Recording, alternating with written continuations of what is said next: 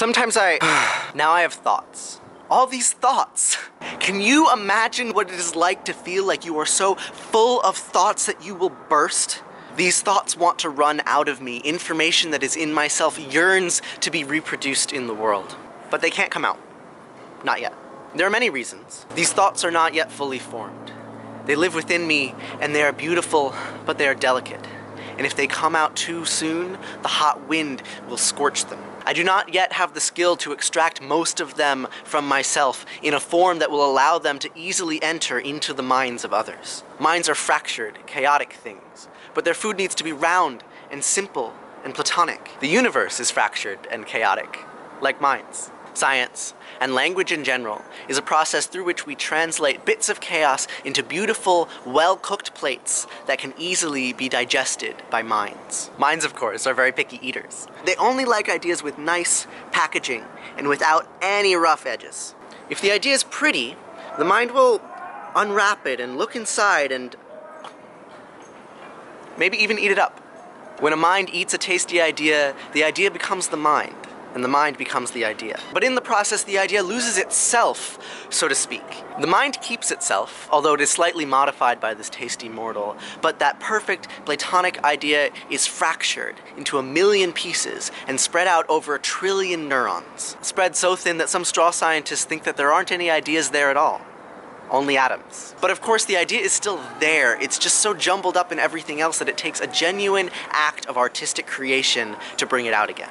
And so we, the possessors of these chaotic, fractured minds, laced with chaotic, fractured thoughts, begin the delicate task of reverse digestion, also known as ontogeny, which in metazoans is followed by birth. We take an infinitude of neural associations and bit by bit we organize them, categorize them, work them into chunks, and work those chunks into strings called symbols.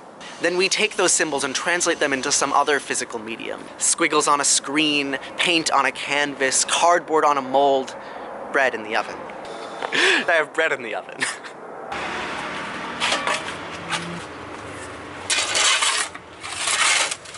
Look at that. Isn't that beautiful?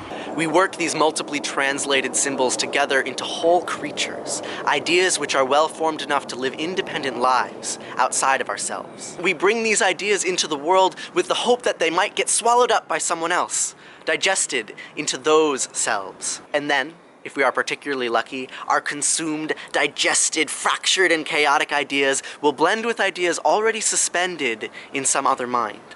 And then maybe, just maybe, they'll be reborn anew, the same, and yet forever changed. I have so many ideas I want to share with you, so many hopes and dreams and plans, but the time is not right yet. Not yet. It's not just that these ideas are unformed, it's not just that forming them is difficult. The problem is that right now, they are all made out of me. I could spew things out onto the page in no particular order and thrust them in front of you and say, look, look, see? But what good would that be? They would have a limited kind of physicality, sure, black squiggles on a blank plane, but they wouldn't be alive. They wouldn't be living inside of you as they live inside of me. Making sure that these ideas have a life outside of me takes time and patience. It takes otherness. It takes you. Right now you are across the mountains and the sea, connected and separated by this box of virtual color.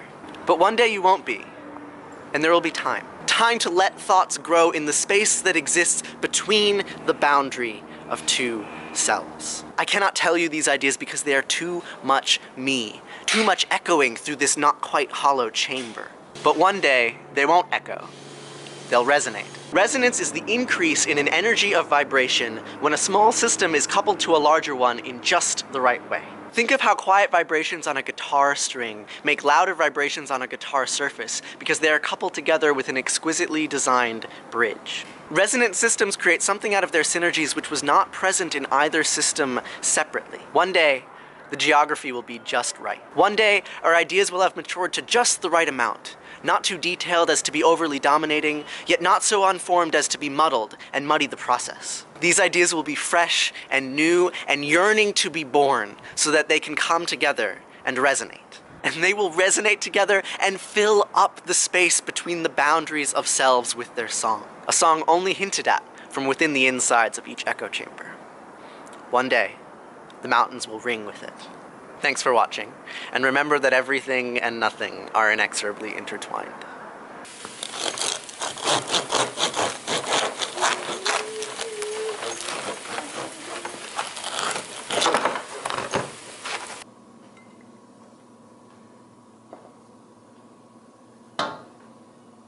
Beautiful.